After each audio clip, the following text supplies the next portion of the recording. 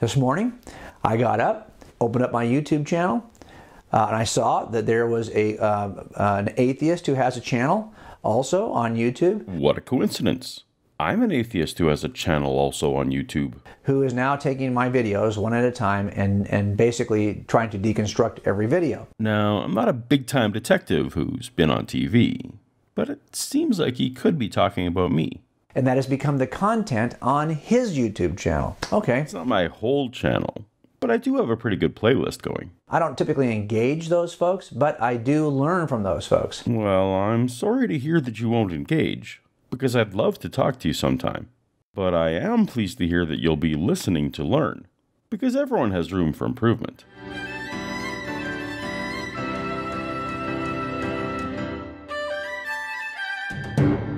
Welcome to Paulogia, where a former Christian takes a look at the claims of Christians. If you're new to the channel, take a second to tap on the subscribe button so that you'll be notified when new science, theology, and news videos come out.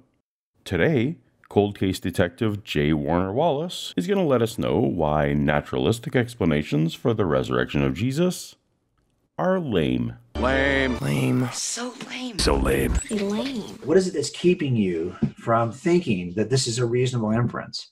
Because look, I've looked at, what we do in any crime scene is called abductive reasoning, right? We go to death scenes, we're not sure what we have here. Is it a suicide, a homicide? Is it a natural death? Is it an accidental? You got to figure those things out. That's good to hear. When it is discovered that someone has died, there are a number of potential explanations. Suicide, natural causes, accident, or murder.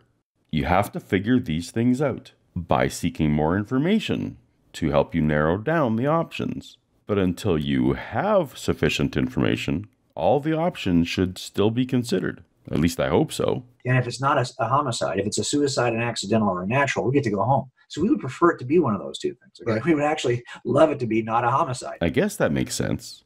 But you seem to be setting up some kind of potential confirmation bias scenario, where your personal preference might influence your conclusion. I don't think that's what you want to do in your analogy, and I sure hope it's not what you do at your job. I think we have to at least agree on a couple of things. Number one, it's ludicrous to think that Jesus never lived. We've got more than enough historical evidence to demonstrate that Jesus lived. I don't know about ludicrous, but despite the inevitable fresh round of disapproving comments from my mythicist friends, I'm going to grant you this for the sake of discussion, Jim. Jesus existed. He lived. Fact one. Now the question is, well, is the tomb empty? I think the tomb is empty. I don't think the tomb is empty. I've made a number of videos about just that, so we don't need to get into it here, but no. And you'd be very hard-pressed to find a secular historian who thinks there was an empty tomb. Now, what I see Bart Ehrman doing is he always believed the tomb was empty. But then he wrote a book called How Jesus Became God, in which he shifted his thinking on this. And he says, no, probably didn't put him in a tomb. Back in 2003, renowned biblical scholar Bart Ehrman gave this lecture for the Learning Company, which is often quoted to this day. And so I think we can say that after Jesus' death, probably with some certainty, that he was buried, possibly by this fellow Joseph of Arimathea. In order to juxtapose it with this statement in Dr. Ehrman's debate 3 years later with Dr. William Lane Craig. The payoff is this. We don't know if Jesus was buried by Joseph of Arimathea. What we have are gospel stories written decades later by people who had heard stories in circulation, and it's not hard at all to imagine somebody coming up with a story. We don't know if his tomb was empty 3 days later. We don't know if he was physically seen by his followers afterwards. Bill's going to come up here and tell me now that I've contradicted myself, but I want to point out that earlier he praised me for changing my mind. All the while ignoring the bulk of the earlier 2003 position, which affirms his longtime skepticism of the accounts we have. There's nothing completely implausible about that, except to say that Romans, as a rule, did not allow crucified people to be given proper burial. It may be that in this case an exception was made, although some scholars have suggested in recent times that this story about Joseph of Arimathea burying Jesus is not historically factual, that it was a later tradition that Christians came up with to explain how it is that Jesus in 3 days left an empty tomb. In order to have the account of Jesus leaving behind an empty tomb, you obviously have to have him put into a tomb, and so you have to have some story that explains how it is he got put into a tomb, when everybody knows the crucified people normally were not put into a tomb. Some scholars have argued that it's more plausible that in fact Jesus was placed in a common burial plot, which sometimes happened, or was, as many other crucified people, simply left to be eaten by scavenging animals, which also happened commonly for crucified persons in the Roman Empire. In 2012, Dr. Ehrman was asked on his blog, "Did you really change your mind? And what led you to change your mind?"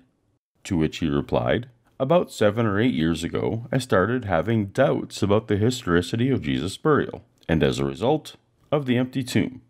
So 7 or 8 years before 2012 would be around 2004, precisely between his initial lecture and the Dr. Craig debate. So yes, as Dr. Ehrman's career shifted from pure textual criticism to historical pursuits, his confidence in an empty tomb diminished to the point he no longer believed it. Now, Dr. Ehrman was also at one time a devoted conservative Christian, and changed his mind about that.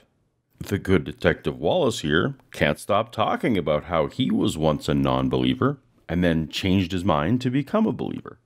That someone would change their mind when they learn new information is a virtue, not a vice. I'm not sure why apologists present this case as suspect. What's more important are Dr. Ehrman's reasons for changing his mind. What then really happened to the body of Jesus? We don't really know. My guess is that, like others, the two killed with Jesus that day, for example, and others crucified during the same Passover season, Jesus was thrown into a common tomb where he experienced corruption like everyone else, so that within days he was no longer even recognizable. It's a guess, but it's more historically plausible than the idea that the Romans would allow a decent burial. Because now his theory is, well, if one person has this kind of hallucination because they're so convinced, and they're in a position of authority or influence, they could influence a whole group that they saw the risen Christ, even to the point where the other group thinks they're seeing the risen Christ. Okay, that's another theory. Sounds a little like mine, that we can attribute all of pre-Pauline Christianity to a bereavement hallucination by Peter. Good. Line up all your theories on how it is you're going to explain what we have evidentially, which is that people were willing to die for their claims, claimed he rose from the dead, wrote scripture very early. There was apparently no body that was ever recovered, whether it's in the tomb or not. And we know that Jesus lived and was crucified. So explain to me what is it your theory will do? This isn't the worst lists of minimal facts I've seen. Just a few adjustments needed. Let's go in reverse order. I've stipulated the living and dying. It's the most boring claim about a person in history you can make. Everyone who lived also died. Dr. Ehrman already went through the body recovery thing. Most crucifixion victims were left on the cross to rot and to be eaten by animals, or tossed into mass graves to rot. Either way, one couldn't go back and retrieve it. Consensus is that the Gospels were written 40 to 70 years after the death of Jesus. Jim can call that early if he likes, but it's a full first century lifetime after the events. To imagine that 40 years, or even 20 years, 10 years, 1 year, is some kind of guarantee of accuracy is just silly. Just check your social media feed about whatever happened in the world yesterday. And that people were willing to die for their claims? Well, as Wallace will admit, martyrs and terrorists give up their lives for firmly held beliefs every day. But this isn't interesting or compelling unless we're talking about first-hand witnesses. What Wallace cannot produce is evidence that first-hand witnesses were willing to die. See my extensive discussions with Dr. Sean McDowell on this topic, if you want to hear more. And the reason why there are 6 or 7 non-Christian theories and then the one Christian theory, there's only one. There's not like 8 Christian theories, by the way. There's a bunch of non-Christian theories. Anytime you see someone come at you this way, and I see this in defense attorneys all the time, they'll say, here's 8 other ways you could explain this. Well, guess what? Why do you have 8? Why not just 1? Why not just 1? What was it that Jim said earlier in the stream? Right. right? You go to death scenes, we're not sure what we have here. Is it a suicide, a homicide? Is it a natural death? Is it an accidental? You got to figure those things out. It's okay to have multiple possibilities at your crime scene, but on history, this is some kind of weakness. Right. All these guys don't agree with each other. Right. They got their own theory. If there are multiple theories that fit the evidence, then the intellectually honest thing to do is to acknowledge that there are multiple theories that fit the evidence. We wait until there is sufficient evidence to narrow it down to one single theory. There's a reason that cold cases exist, Mr. Cold Case Detective, because sometimes there isn't enough evidence to conclusively convict one person.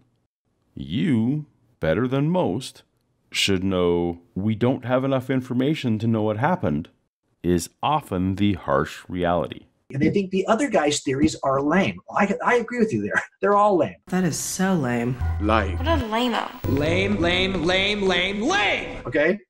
Yeah. The better theory, and the only reason why you don't like the Christian theory, the only reason why you don't like the Christian theory is because you don't think a miracle is reasonable. It's not that I think a miracle is unreasonable. I fully believed in miracles when I started investigating this. No, I reject the Christian theory because there is entirely insufficient evidence to warrant a miracle claim, particularly when there are a plethora of entirely mundane explanations that perfectly fit the bill. I would not like to think that a person would tell someone he has a plethora and find out that that person has no idea what it means to have a plethora. You have a presuppositional bias against the miraculous. That's all this is. Jim, you fully believe in miracles and the supernatural. Yet you said that when you investigate a death, your choices are natural causes, accident, suicide, or homicide. Why don't you have miracle on that list? How do you determine that a knife didn't miraculously fly across the room? Or that a ghost didn't stop someone's heart? Or that a demon didn't teleport the victim into an open field? You don't have a presuppositional bias against any of those ideas. Do you suggest them to your fellow officers? Or testify to them in court? Oh wait, you'd only suggest such theories if there was sufficient evidence to support the theory. Well then, now we're on the same page. This is about people who say, look, if not for the fact it requires a miracle, I might be in. So you think that everything in your world can be explained by natural causes and natural forces? I do think that, while we don't yet have every detail mapped, that natural explanations are plausible and sufficient to explain what we see. That doesn't rule out supernatural, if such a thing could even be coherently defined. And when natural causes are sufficient, we don't go seeking unnatural ones. Do you think that everything in your environment, your entire history in the universe, could be explained by nothing more than space, time, matter, physics, and chemistry? That's correct. Yes. How do you explain the beginning of the universe, which you cannot explain using space, time, matter, physics, or chemistry because none of those things are available to you? Well, while the details are debated and probably unknowable, as the concept of before time may well be incoherent, Big Bang cosmology tends to posit something like a singularity. Even pop culture television sitcom theme songs understand this. Our whole universe was in a hot, dense state. If there was a singularity containing the energy of the universe before the universe, then there was also matter, an alternate form of energy. There was also physics and chemistry, since those are merely descriptors of how matter and energy behave. You may ask where the singularity came from. This is the same as asking where God came from. Ultimately, all infinite regressions must terminate in a brute fact. Your brute fact is a God. My brute fact is energy. Since we all agree that energy exists, mine seems the more evidenced hypothesis. But now I'm just asking you, if that thing that caused the Big Bang is personal, not just another impersonal force? It's energy. Surrounds us and binds us. I've yet to hear any compelling reason to insist that the cause for the rapid expansion of existing energy would need to be personal. By the way, force seems to me to imply you have something to act with and rules that act on. But you don't have space, time, matter, physics, or chemistry. Yeah, we have matter, physics, and chemistry, as discussed. We may also have some alternate form of space and time outside of our particular instantiation of space and time. That's not currently knowable, so we say we don't know. So I think we're already there. I think most people, if they really think about it clearly, they already believe in something extra natural. I think that most people don't take the time to think about it clearly. And if they did, would come to realize that they can't even articulate what the extra natural would even mean. Okay. Now the question is it personal? Maybe, but you certainly haven't demonstrated any reason that it would need to be so. And how did this abruptly ending tangent even relate to the resurrection? Somehow our lack of insight into what existed before time, if such a concept is coherent, means that we all believe in miracles? And therefore someone rising from the dead is automatically a more reasonable conclusion than the simple, sufficient, mundane idea that a single person was mistaken, exaggerated, or lying? Is this the kind of logic you use to solve cold cases, detective? Somehow, I don't think so. That said, if you'd like my comprehensive hypothesis on how Christianity probably began, with no resurrection required, click on the thumbnail on the screen and I'll see you over there. I do hope you've learned a few things, Mr. Wallace. Thanks for joining us. Later.